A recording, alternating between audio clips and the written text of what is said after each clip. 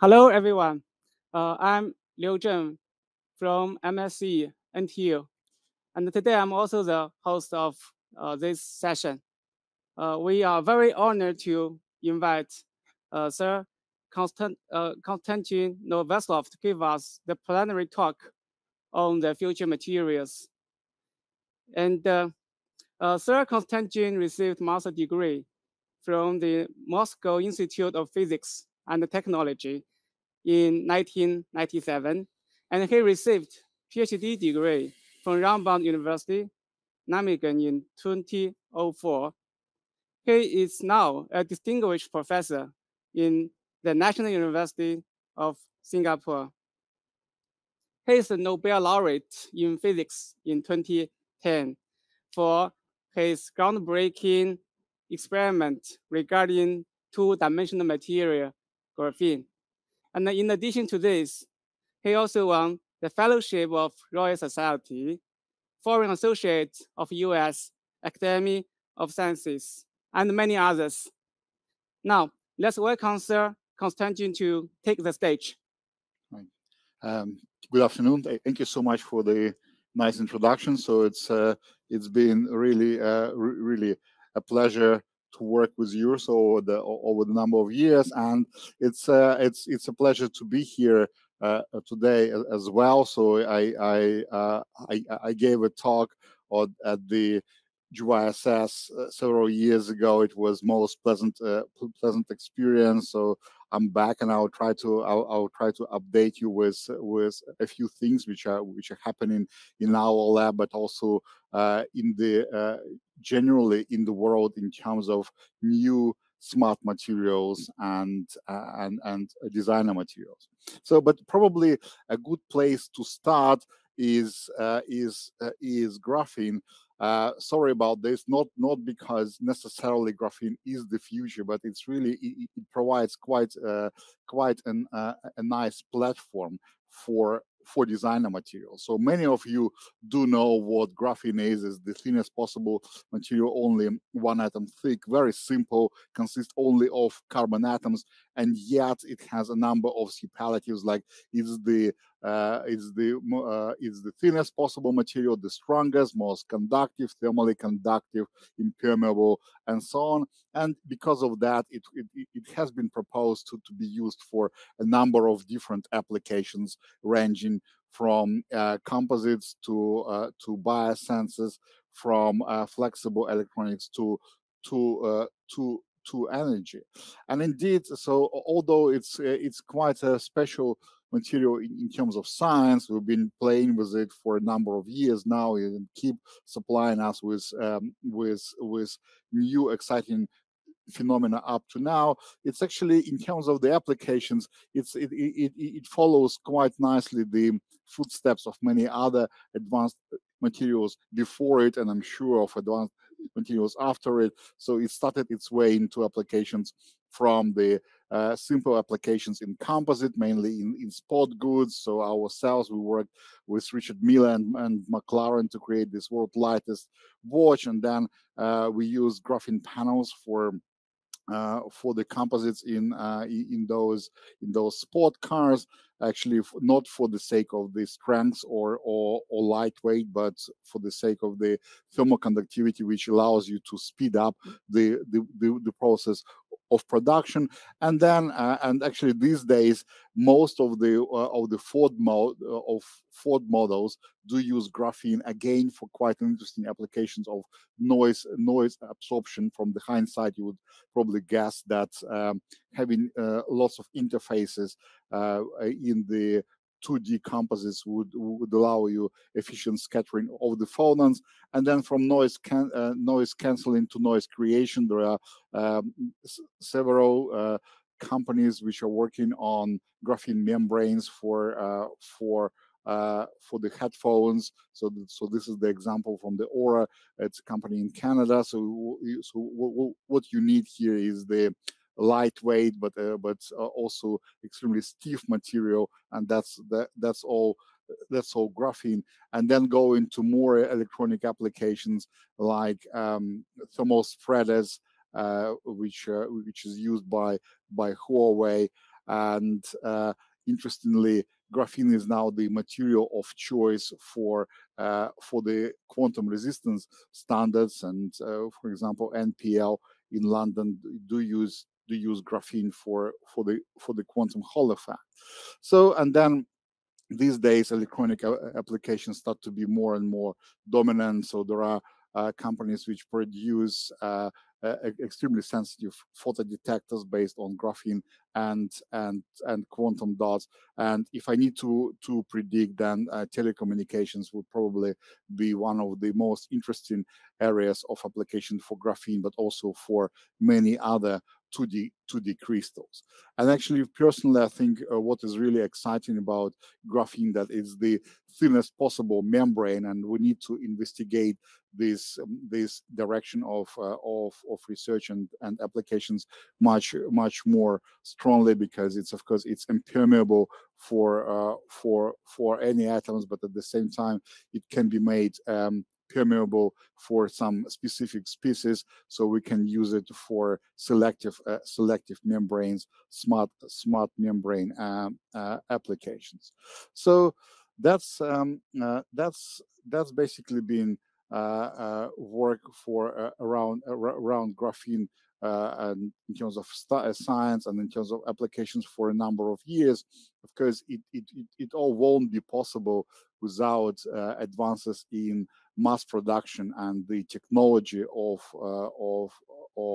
graphene as well, because we started long time ago with the Scotch tape exfoliation production of graphene. When you take a piece of graphite, it's the material which you find in your pencil, and then exfoliate it with the Scotch tape. However, of course, it's not really mass production friendly method. These days, however, there are many other ways how to produce graphene in large scale, right, depending on the quality you want to achieve and the price you want to pay. Starting from liquid phase exfoliation is the technique which is really good for such applications as coating, composite, energy, biosensors, to CVD production, which gives you the electronic grade material, as well as some other newish way of epitaxial graphene production. However, this is just the beginning of the story, because if you like, you can ask yourself a question. Okay, if I use Scotch tape and I exfoliate graphite in my lead pencil, I get graphene. What happens if I exfoliate other pencils as well? And the answer is yes, you can do it. And actually, if you do it, you can produce many other one atom thick materials, two-dimensional materials, which would have which are similarly thin as graphene, but will have completely different properties. So these days we're talking about not only about graphene, but we're talking about the whole family of two-dimensional crystals which are available to us, and there are many dozens of members in this family. And actually, our host today is the expert in the preparation of those crystals. We can discuss it later during our question and answer session. But that really gives us a lot of new opportunities. Well, first of all, because it gives us the opportunity to study the properties of those two-dimensional crystals, because physics in two dimensions always different from the physics in the three-dimensional crystals. And now we have two-dimensional insulators, two-dimensional semi-metals, semiconductors, conductors, ferromagnets, superconductors. So the physics itself is extremely exciting, what you can find in those materials. But also it gives us quite an interesting opportunity. And here I would like to diverge a little bit and just give you a bit of a motivation. Why do we need to seek new opportunities in terms of the material science. So generally, you would know that materials are extremely important for the development of the humankind. So we even call the ages we live in by the names of the dominant materials. Like there is the Stone Age, there is the Iron, the Bronze Age, the Iron Age. And a good question would be, which age do we live in now? And probably for the first time in history, we have quite a choice, because we can call our time the digital age or the silicon age, maybe nuclear age, because most of the electricity we produce is now from nuclear. But it's important to make a smart choice, or maybe we don't need to make a choice. Maybe it's actually wrong to bet only on one material. Let me give you an example. So here is the periodic table of elements which we use in our silicon technology prior to 1990. So those very simple technology. So it's silicon, boron, phosphorus for doping, aluminum for interconnects, hydrogen, oxygen for passivation. That's it. So very simple technology. Even I could probably understand.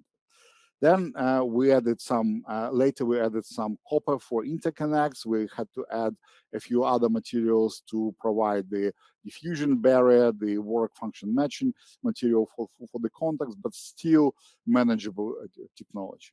These days, we basically use more than half of the periodic table for in our silicon technology. And the situation is quite bizarre, because if I show you that there are less elements in our own body than we use in the silicon technology, and you would guess with me that that our cells were much more versatile than our silicon chips.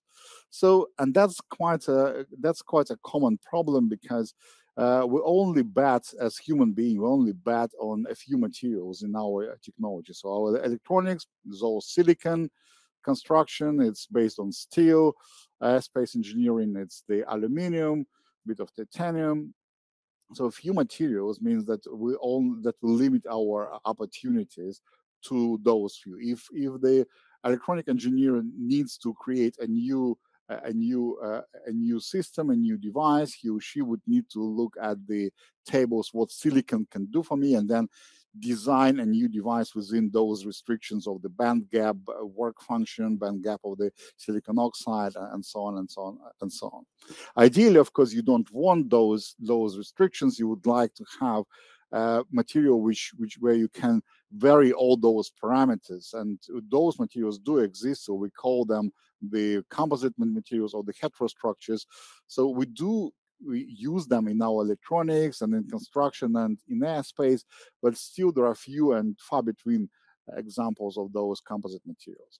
Ideally, of course, you want to create material from scratch by atom or layer by layer engineering, and then you would be able to design a material according to your needs. And that's actually exactly what we have now with the two-dimensional crystals, because of course we have a full library of those materials. Those are available in their monolayer form, but now we can go back into 3D and create a heterostructure of materials according to what we need, to what kind of properties or functionalities we want from those crystals.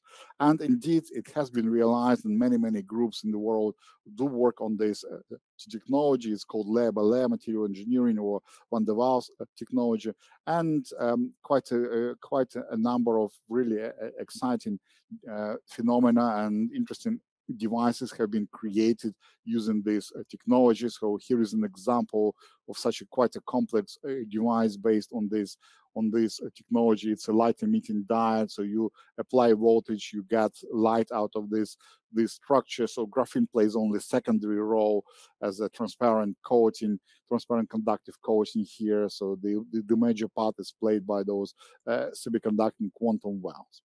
So, and that's all great. And maybe I just spent 5 minutes of just to update you what is the progress of the last couple of years in this area, because What has been realized that those heterostructures are quite unique because we can control not only the sequence of layers which we are putting together, not only the number of layers of each individual material, but also how we rotate those crystals in space with respect to each other. And what people realize that if you rotate crystals in space, their electronic structure, their brilliant zone also rotate in space. And then if you allow hybridization between those electronic structures, you can gain really exciting properties, new exciting properties out of it. And that's indeed has been the breakthrough by the MIT group, who demonstrated that in a very simple setting, just 2 layers of graphene, when you rotate them, you can get such phenomena as superconductivity or ferromagnetism or mode insulation. So the ferromagnetic structures has been produced in twisted monolayer bilayer systems.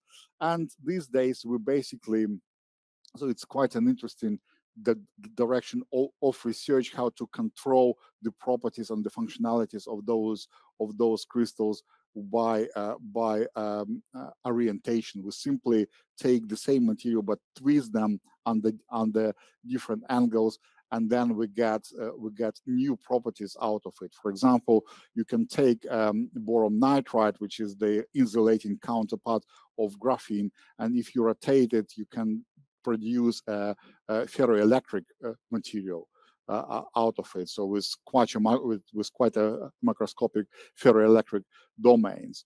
Or there was quite a bit of work on the production of the transition metal dichalcogenides, and then if we have high quality niobium diselenide crystals, and if we twist control them, we can get new superconducting states within those twisted regions, and those new superconducting states is because of the Moore pattern and the different stacking between the different parts of those superconductors, which form an array of the Josephson junctions. So that's really gives us fantastic opportunity in creating new materials on demand, materials with the predetermined properties, with the properties which you won't be able to obtain otherwise through any other means. So that's already great, and that's already gives us really a nice platform of getting tailored materials. So now we can produce on-demand properties for any new applications. But also we would like to go a little bit beyond that, and I would like to spend 10 minutes maybe to telling you what's the future of materials as we see it in our labs. That I don't think that simply predetermined materials with the predetermined properties is enough. I think we need to have much more from our material world than that. I think we need to have smart material. And again, let me just do a little bit of the diversion, a little bit of the background. I would like to just to say that we also a bit of the background here. So I guess many of you do remember this movie, the Terminator. So this movie was shot in 1991, and it was about this robot which traveled back to 1991 from 2029. So that's how we thought our robots in 2029 would look like, made from liquid metal, agile, changing shape, self-adapting, self-healing, and so on and so on and so on. So we are in 2022. And that's the robots which we've got these days. And I guess you would agree with me that the reality we're a little bit outside of where we want to be in 2029. It's still okay. We still got 7 years to go, but unfortunately, I've got bad news for you that unless we change the very attitude to our technology, we won't be able to arrive at those liquid metal robots and in 2029. And the problem is really with the very attitude, with the very basics of our technology, which uses the so-called top-down functionality. So because individual parts, the materials which we use, they're not functional. The functionality only comes when you assemble those individual pieces all together, and then they gain functionalities. And that's not only about the clockworks or about the robots. It's about many other technologies as well, like in electronics and membranes and energy and so on. Our technologies start to be functional only once we assemble them into the system level. The situation is actually very different in biology, where in the biological systems, the functionality is distributed across many different levels. So individual proteins or viruses, they're functional in their own respect, membranes, cellular level, organ level, our body. So the functionality is distributed, and that's exactly why we're so efficient and so versatile. And that's exactly what we want in principle from our materials, that they would be functional and intelligent on their own, in their own right.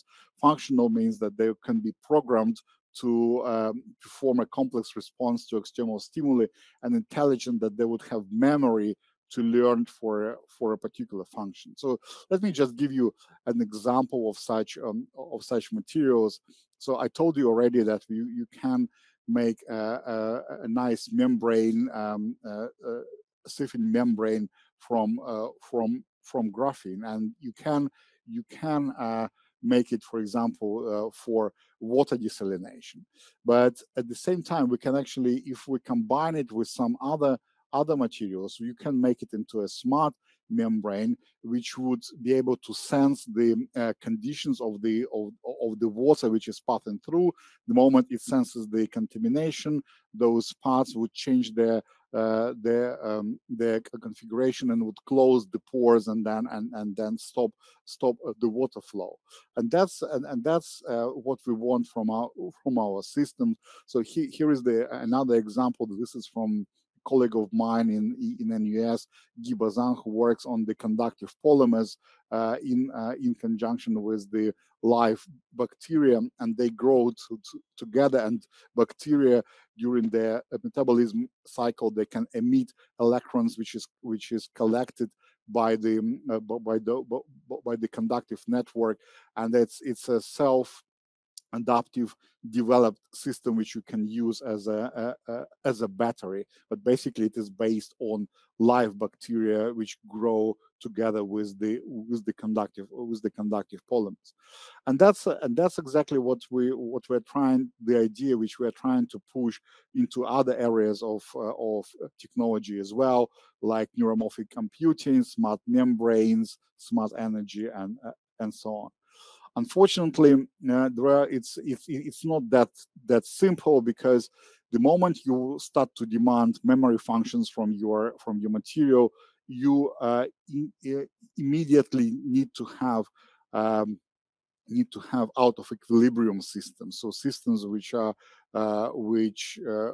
can develop and switch between different states, and that's not what we are good at.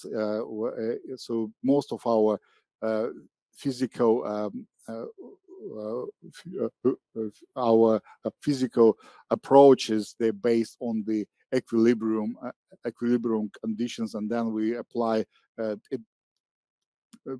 perturbative schemes to study out of equilibrium phenomena. So, and that's exactly what we're trying to do, is to figure out how can we describe those functionalities, which are properties which evolve in time, and how can we predict the structure of the material to give us the specific functionalities.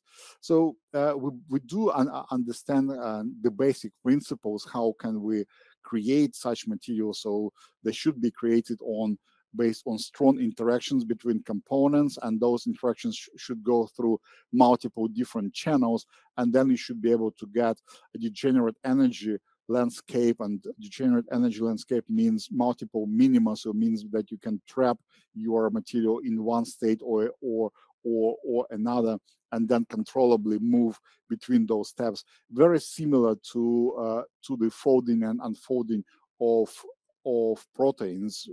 So the reason our proteins are so versatile, so efficient at performing multiple functions is exactly because they can be assembled into different configurations, and the energy landscape is extremely degenerate, so you can easily transfer from one minima to another. So we basically work now not with low dimensional material. The reason we need low dimensional materials, because when you put two materials together, two bulk materials together, they only interact at the surface. They don't interact through the bulk. So we want to avoid that. We want strong interaction. So we work with 0D, 1D, 2D, some 3D materials without bulk, like MOFs and COFs, and then we assemble complex heterostructures out of it in such a way that they would be responsive to external stimuli, but also would have some feedback to change their internal configuration as well. And based on these principles, we really try to apply it for a number of different applications. Let me skip this. And I probably just mention a couple of those existing applications which already exist. So one so the most efficient way is to produce the heterostructures based on 2D materials and polyelectrolytes.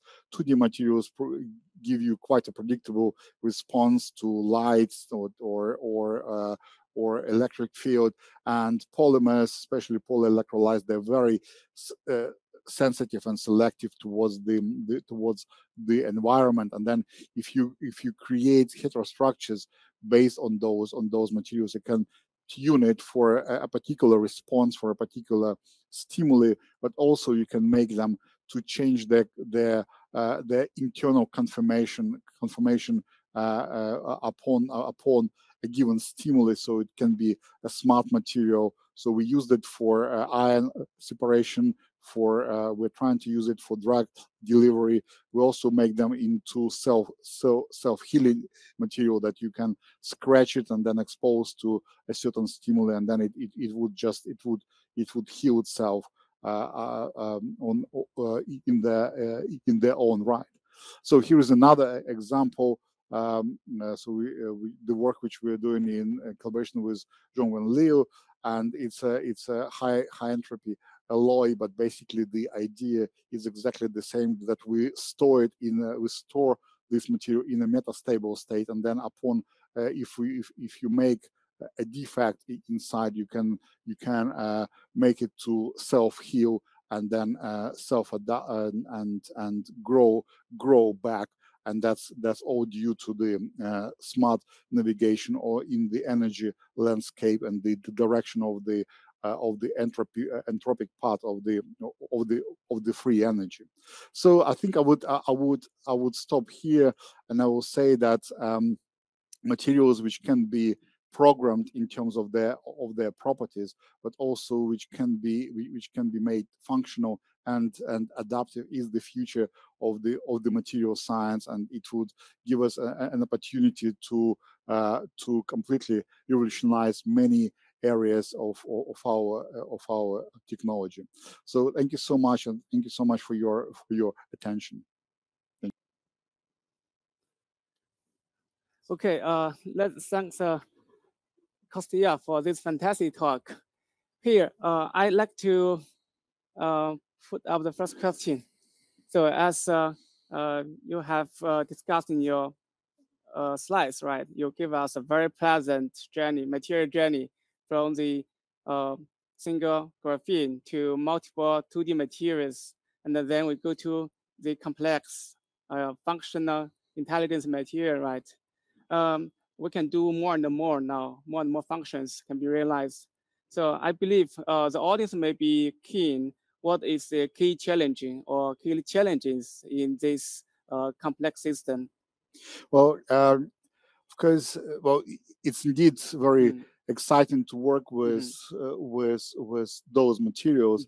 Unfortunately, at this moment of time, we're really only starting to create those complex heterostructures, and we have to work on our basic physical intuition. So you can guess, sometimes correctly, sometimes incorrectly, what the properties of this or that heterostructure would be.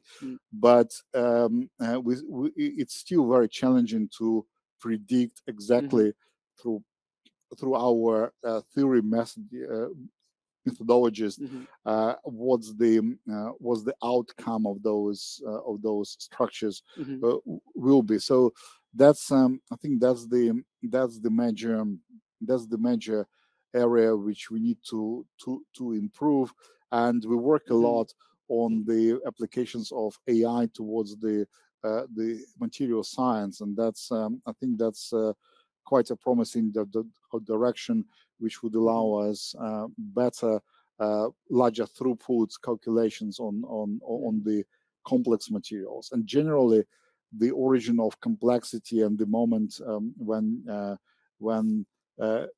maybe there is a moment when you cannot predict at all the properties of those materials. So that's the origin of complexity, and maybe that's the origin of living materials as well. Okay, thanks, Kostia. We got a lot of echoes from the audience. Here, let me see. This question is about the 2D material. For how likely are 2D materials to be adapted for nanomedicine, for example, drug delivery, cancer detection? All right. Well, I should say that of course there are lots of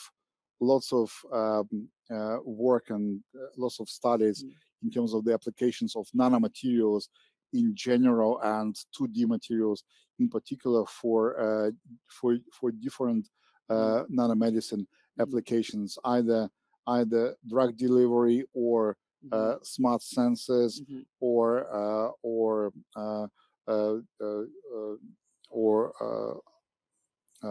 oncology therapies. So there are it is definitely on the agenda. Generally, and what I see in the literature, at least in the research, there are many exciting progress there, and there are a number of startup companies in different areas. The problem is that, of course, medicine is extremely conservative area, as it should be, because you don't want to produce any harm, and unfortunately, the interaction of biological systems with any objects on the nanometer scale is still very badly understood. So understandably, it goes at its own pace, but at least in terms of research, it looks extremely promising. Okay, many thanks. One more question is about the graphene. If 2 layers of graphene show interesting properties, so what's about increasing the number of stacks? Could it show new property? How many stacks of graphene that can act as for 2D materials? Right. So okay, that's so the it's a good question, and it's a valid question, of course, and we loved graphene for, and we still love graphene for its simplicity, that you can produce very predictable result once you understand it. But indeed, 2 layers, especially twisted, produced very new phenomena, and we do study 3 layer, 2+1, 2+2, and so on, and they all show very exciting physics. The problem is that it's the complexity increases as well at the same time, and the naive and very hand waving understanding is not always possible once the complexity increases. So just to give you an example, if you take three-layer graphene, so you get a semi-metal. However, if you shift the top layer by half of the unit cell to so-called ABC stacking, you would immediately get a topological insulator which is an insulator with the surface states. So it's extremely rich area. And in terms of study of the physical phenomena of the many-body physics, it's extremely rich, and we still work a lot on it in our lab, but actually in many labs across the globe. And I think we'll still see quite a lot of breakthroughs from such systems. Yes, I agree with you. Actually, instead of stacking, we can also twist it. Well, yeah, that's so. That that's kind of system. Yeah, that's really powerful technique, and so it's quite surprising that what's now good 15 years down the line, a material as simple as graphene still, and we're still playing with it. So, okay. Here the interesting question about quantum computing we just discussed, right? Dear Professor Kostia, may you explain whether there is a chance of employing 2D magnet van der Waals material as a potential application in quantum computing? Oh, okay, that's something very new. So of course you know that so there are several competing technologies in quantum computing. They originally started with arrays of Josephson junctions, now switching more towards cold atoms, and that's and the reason for that is the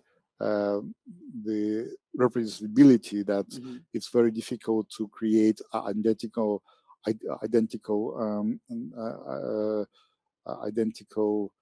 Josephson junctions. So what I showed you today, arrays of the Josephson junctions due to Moira pattern, can be, I mean, it's difficult to control them in its own right, but at least you got these arrays of the identical Josephson junctions. So it's the crystal of Josephson junctions. In terms of the magnetic materials, of course you can get unusual magnetic states and correlated states as well. Personally, I'm not aware of the proposals of using 2D materials for the quantum computing, but again, it's not exactly my area of expertise. So I'm sure that we will see very interesting quantum correlated states in 2D magnets, in heterostructures of 2D magnets, in twisted 2D magnets.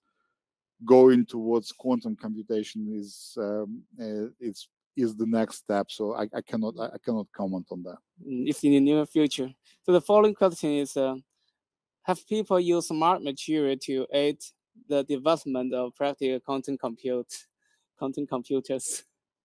Well, not yet. As I said, there are several leading directions in terms of the of quantum computers and the technologies for quantum computations. We're trying to use quantum computers for to model those complex materials. So that's a different direction. And just as is the so-called quantum simulators.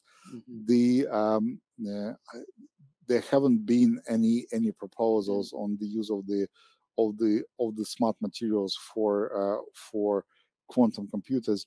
But as I said, there are definitely very untrivial quantum states which we can create and develop in many different heterostructures, either graphene or twisted superconductors or twisted ferromagnets. So the correlated states are definitely can be very of very unusual nature. How to control them and perform quantum operations, that's a difficult question, but I cannot say definitely no for that. Okay, thank you. A question about the commercialization. Okay, although there is a lot of research on graphene, commercialization is still far off. Why this commercialization technology gap, and why so much research on graphene has been abandoned? Well, I won't immediately say that it is not there. Of course, there was like maybe 7-8 years ago there was a hype on the applications of graphene, and we thought that one day we just wake up and everything around us would be made of graphene. But that's of course a very naive picture. Actually, you probably have more graphene in your life than you realize. So, like most of the mobile phones by Huawei do use graphene. So graphene is being used by hundreds of tons for batteries applications, for photo detectors, and so on and so on and so on. So you probably do come across graphene every day, several times. It's not a revolution; it's a quiet evolution. But that's generally how things are in this area. And of course, what people need to realize that unfortunately, getting exciting research sometimes, or let's say, putting materials into technology can be sometimes more difficult than making exciting research, because and that's exactly the problem which I addressed before, because you have to retrofit everything, so your new devices needs to be compatible with with all the previous technologies. And you cannot imagine how many restrictions our silicon technology is giving to us in terms of the temperature range, the vacuum level, the type of materials, and so on. So I would disagree that it is behind in terms of applications. It goes exactly at the pace of any other new materials which have ever been introduced into technology. So actually, this question remind me application about graphene, that is cell phone. So graphene has been used in cell phone to cool down the cell phone. Yeah. Yes. It's quite surprising that made from individual flakes, it still has the thermal conductivity higher than any other materials available to us. So it's fantastic application, and I'm sure that we will see other areas where it is being used. Yeah, exactly. Okay. One more question is about MXene. Have you heard about MXene and its potential? Yeah. So MXenes, of course, that's those are great, also two-dimensional materials produced in a different way. Personally, I don't work on them, but I do follow the literature, and it is being used quite widely for, or at least tested quite widely for battery applications, for supercapacitors. So I don't think that the future belongs to only one material, and I hope not. I hope that we will be using combinations of different materials. So MUXINs are quite natural part of those future heterostructure materials. Okay, thank you. Maybe I can use this last question to wrap up our session. As you, when you got the Nobel Prize, right? You are very young. If I remember correctly, it's 38, 37. So among one of the youngest Nobel laureates, do you have any message for the young generation, like the audience? Well, I always would like to suggest to people, the only one thing is that don't listen to any suggestions. Just follow your own way. It is important to be excited about your own research, and then I'm sure that you will get to a success. Even though it looks like we understand everything, in fact, once you start getting into details, there are so many new things to be discovered about any system. So just be excited about what you are doing, and then I'm sure that you will get to a success. Thank you very much. Thank you, and thank you all for the audience. I hope you enjoyed the talk. Okay, thank you. Thank you.